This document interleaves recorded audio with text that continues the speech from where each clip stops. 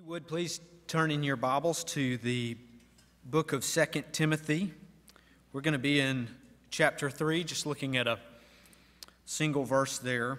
I'll actually read a few verses, but primarily looking at one verse as we start this sermon series through October and November on our connection, our succession even from the Reformational Church. And as has been mentioned numerous times, especially over the last few months, that this is the 500th year anniversary of the Protestant Reformation, that most historians connect with the event of Martin Luther nailing his 95 Theses to the castle church door in Wittenberg.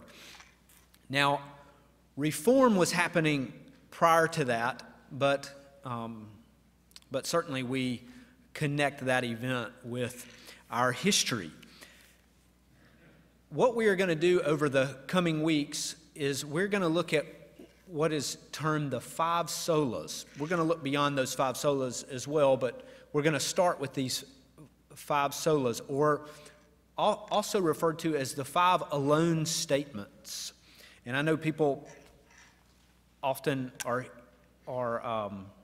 enjoy the way I say own. Well, you're going to hear it a lot, as I often will say alone. But today we're going to start with and most people do begin with this one, is Sola Scriptura, or Scripture alone. And if you were to look at your Westminster Confession of Faith, if you had one, which makes up a part of the Constitution of our church, you'll see that chapter 1 of the confession begins with the Holy Scriptures, even before you see the doctrine of God. And that is in reference to Sola Scriptura, that it's the Scriptures that tell us about God. And now today what we are going to focus on in regard to Sola Scriptura is that the Scriptures have come from God, they are about God, and they're even for God.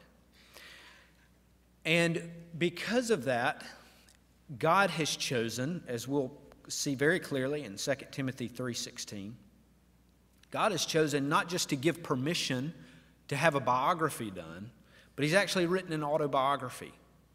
And this is a very important thing, as we are going to see. And so that's really our main idea, that when we think of Sola Scriptura, and we're going to get into what all this says. When we think of Sola Scriptura, we are saying that God has chosen to write an autobiography, and this autobiography is given to us in the canon of the Holy Scriptures. So please follow along with me. On your screen, you're probably just going to see 2 Timothy 3:16. I'm actually going to start one verse before that, in verse 15, where Paul is addressing Timothy and saying, "From childhood you have been acquainted with the sacred writings, which are able to make you wise for salvation through faith in Jesus Christ." In verse 16, "All Scripture is breathed out by God and is profitable for teaching, for reproof, for correction, and for training in righteousness." Verse 17, "that the man of God may be complete, equipped for every good work." This is the word of the Lord. So here's going to be 3 points that are going to help us understand and break down this main statement of God writing an autobiography. And the first thing we're going to look at is the purity of the Scriptures. The purity of the Scriptures.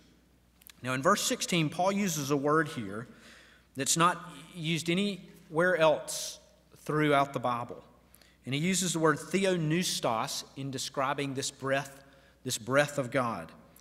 And what this is telling us is that the Bible that we have, of course, Paul is referring to what they had in that day as the Old Testament, but what we start to see specifically from the Apostle Paul is the way that the New Testament is on the same God-given level as the Old Testament. And so we can actually, because of the inspiration of the Spirit to the New Testament authors, we're actually able to take the New Testament and put it in the same category as the Old Testament. That it's been breathed out by God, that the Holy Spirit, God Himself, third person of the Trinity, has inspired through human authors the Holy Scriptures, this autobiography of God. And so God in His grace and in His wisdom and in His love for us has given us what we need in His Word. And to give you a picture of God giving His Word, we can go all the way back to the very beginning as we look at this other section of God's Word that's been breathed out in the book of Genesis that speaks of God's Word being breathed out. When we read about how God gave what was needed when He spoke and then there was light. Or when He spoke, giving His Word, and then there was water. Or when He spoke and His Word went out and there were plants. We also read in Genesis 1 that it was His Word or His speaking that created the animals and even humankind. He gave exactly what was needed in Genesis 1. And that's what He's done with His Scriptures for us.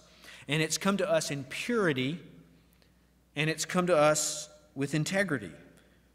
And so here's what it means for Scripture to be God's breath. It means that what we have in the Bible is what God intended for us to have. It's what He planned for us to be able to know Him by and to understand what He longs for us and what He has planned for us. And so Matthew, the author of his gospel, he didn't take what he knew about Jesus and then try his best to then shape it and mold it and fit it best with his own personality or occupation or his own desires. He didn't say, well, I am or I was a tax collector, and so let me take what I know about Jesus and what He spoke and let me kind of move it in this direction so it can best fit within my framework. Many of you know that Luke, who authored his own gospel in the book of Acts, was a physician. Now, physicians probably in the first century didn't accumulate the kind of wealth that some of them do today. However, he probably had a certain amount of resources. Now, his natural tendency would just be like our natural tendency, and it would be to write in a way that Scripture would not make having wealth being a negative thing. But I want you to listen to his account of something in Luke chapter 18 of the rich young ruler. This is what Luke the physician says. He says, but when he heard these things, the rich young ruler, about that Jesus was telling him, he became sad because he was extremely rich. Verse 24 says, Jesus, seeing that he had become sad, said, how difficult it is for those who have wealth to enter the kingdom of God. Now, it's one thing for Luke the physician to put that in Scripture, but it's a whole different thing altogether to not qualify it. Because what do we do? What do I do when I preach on that? I make sure that those of you who are wealthy can still be sure that there is a way for you to get into heaven. But Luke didn't do that. Luke didn't qualify it. Our natural response is to say, yes, wealth can be bad. But let me tell you how it can also be a good thing. Now that was probably Luke's natural tendency. His flesh probably would have wanted to place that disclaimer in Scripture. But isn't it interesting that the Spirit of God obviously didn't want that disclaimer in that particular Scripture? And so there's a purity of God's word that we see in that writing. God's Spirit knew and had to work against the flesh of Luke, knew that there was a greater need to warn against the dangers than to give freedom of accumulating wealth. And so Luke probably had to look at his own life. And as the Spirit was inspiring him to give this account of the rich young ruler, it probably called Luke to repentance, as he was calling us to repentance. Notice too that Paul had a background of strictly keeping the law. Not just prior to his conversion, even after his conversion, we learn about vows that the Apostle Paul would take. And yet, Paul, over and over again, talked about how the righteous will live by, not the law, but the righteous shall live by faith, which will be a basis for one of our other sermons, Sola Fide, faith alone.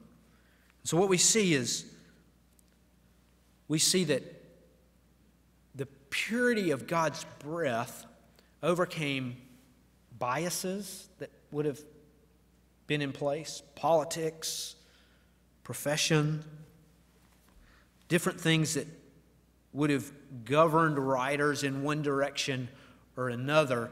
God was sure that his word was going to remain pure.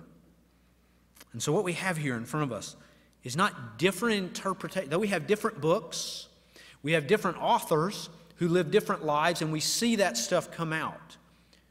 We see different writing styles in the Bible. We see context shine through the pages of Scripture, and there's different contexts for different books. But we don't see different interpretations of God's revelation. And as God chose these different people, a purity remained throughout his Scriptures, and it has remained to this day. Now, whenever Elaine and I get together with either new friends or people that are new to the church, we might meet them somewhere, meet them here, or have people over to our home for dinner. And if it's a couple, then Elena, without fail, always asks this same question: tell us how you met. And she wants to know the story. And some of you in here have been a recipient of her questioning, wanting to know history of how people met. And usually, and really, as I think about it, I think it's actually every time that this question has been asked by my wife, and then one of the couples begins to then respond and tell the story. Never fails. The other couple steps in and says, actually, this is what happened in this particular point. In other words, as the story begins to be told, the other party recognizes there needs to be a correction. There needs to be at least some clarity here. I am not going to let you botch our story. Now, the human authors of Scripture, they were sinners, just like you and me, and they confessed it, even in their letters. And though God used them, and though God used their backgrounds, and though God used the way that he uniquely created them to bring his word to the world, he never allowed their prejudices to get in the way of what he was doing with his word. In other words, as mentioned earlier, God didn't just sign over his rights to allow for a biography. He wasn't going to let humans botch up his story. He determined that he was going to write an autobiography. And the Holy Spirit is the author of Scripture. And that's what we stand on when we say Scripture alone. That the Holy Spirit is perfectly wise. He cannot lie. He knows exactly what we need to hear, and he knows exactly how we need to hear it. And this is why Scripture alone is the standard for our faith. And this is why Scripture alone is a standard for our worship. This is why Scripture alone is even the standard for our life, because it alone maintains the perfect purity of God's voice. Only the Bible maintains that perfect purity of God's voice. Not councils, not presbytery meetings, not session meetings, not deacon meetings. Only the Bible maintains the purity of God's perfect voice.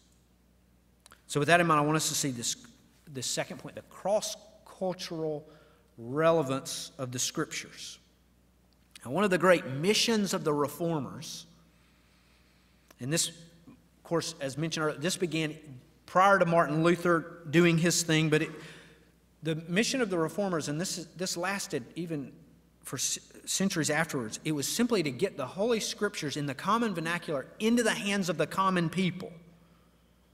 Because as the medieval church over time was gaining more and more in power, they were dictating God's will and dictating God's expectations to the common people, while the common people had no idea what the Bible actually said. Even those that spoke and could read Latin, they were really forbidden by the clergy to the parishioners, forbade the people to interpret the Scriptures, determining their own interpretations of what God is telling His people. But here's what most of the Reformers understood: that one religious culture and one religious tradition is not able to determine truth for another culture and tradition with man-determined decrees. This is what the Reformers are seeing: that a culture and a tradition from one era of time or one location on the map is not able to determine a culture or a tradition for another time or another location on the map. Only Scripture has the ability and the power and the authority to cross cultures and to maintain truth and relevance about God and about God's desires for His people. And so a key point here: the Bible was breathed out to people in a time period that we do not live in, is what Paul's writing about. It was breathed out in a location that we do not live in a language that we do not speak. And so we must recognize that and handle it accordingly and appropriately. Understand that we don't have the original manuscripts and languages of the Bible right here in front of us. But also that we have to see that God is eternal. So this was an eternal voice coming. The Holy Spirit is eternal, and the Holy Spirit even stated that His Word is eternal. And therefore it's meant for us just as it was meant for them. Different land, different time, different language, meant for us in the same way. And this means that there is nothing that we have in front of us. There's nothing that I can turn to in here, though we could do that and you could question that greatly. But there's nothing in these books of Scriptures that are irrelevant. It's still completely profitable for righteousness and equipping. And I hope you love that. And I hope you love that when God was breathing this out to different apostles, different authors, and as it was going from His breath into hearts and into ancient scrolls, that He had you in mind, that He was determining what you needed to hear, how you needed to hear it in the first century and prior to the prophets. I hope that you're encouraged that when you can read the Psalms and you can say, boy, this sure does seem as if it's written for me. I hope that you can see that in fact it was. That God, in fact, was picturing your circumstances in these moments and writing the Psalms.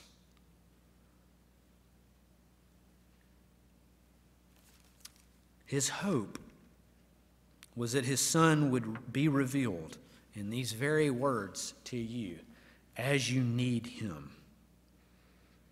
Now, ancient texts written by mere humans can have beauty and they can have value for today. Also, it's important to see natural law. It transcends time and cultures. But have you noticed, this is so important, have you noticed that ancient religions tend to keep their power centers in the same location throughout the centuries? Their customs primarily remain untouched. And though the Western world does everything that it can to combat that, ancient religions are primarily still ancient. They refuse to cross cultures, as much as they may try. However, Christianity, who has a living Christ as its head, who has now ascended outside above time, refuses to get stuck on any one continent.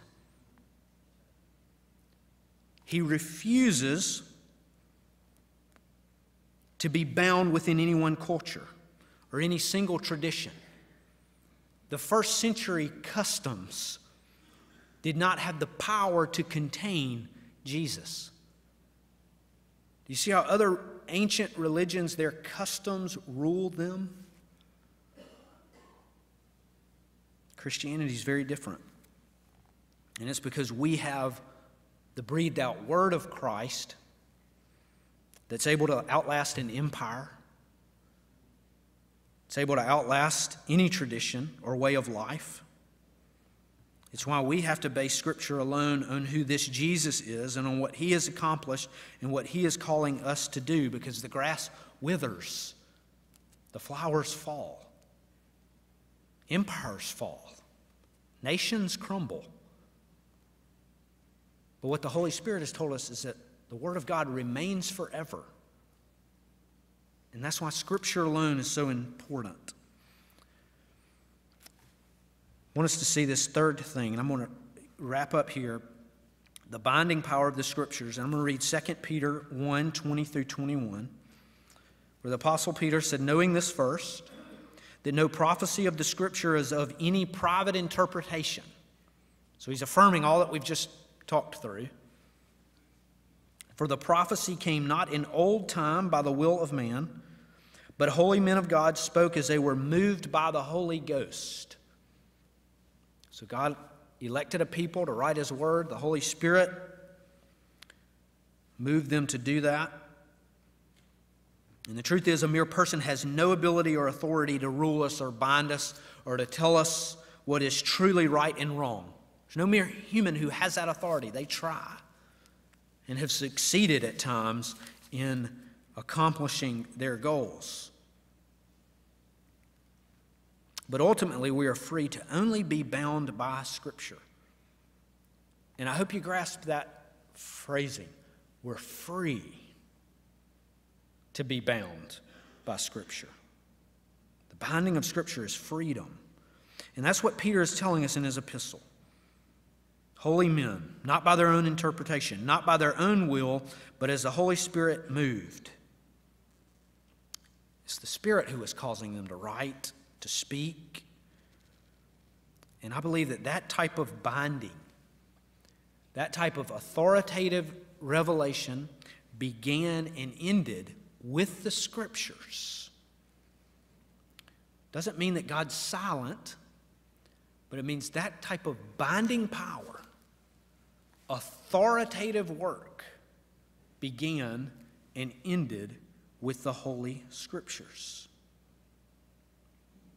And remember, when the Protestant reformers started making their stand, the Roman Church was essentially saying that the Bible is authoritative, but only as far as the Church lets it be.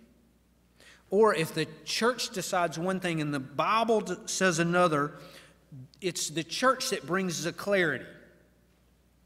And it's the church that determines what the Bible is saying. So who is the interpreter of the Bible? It's the church.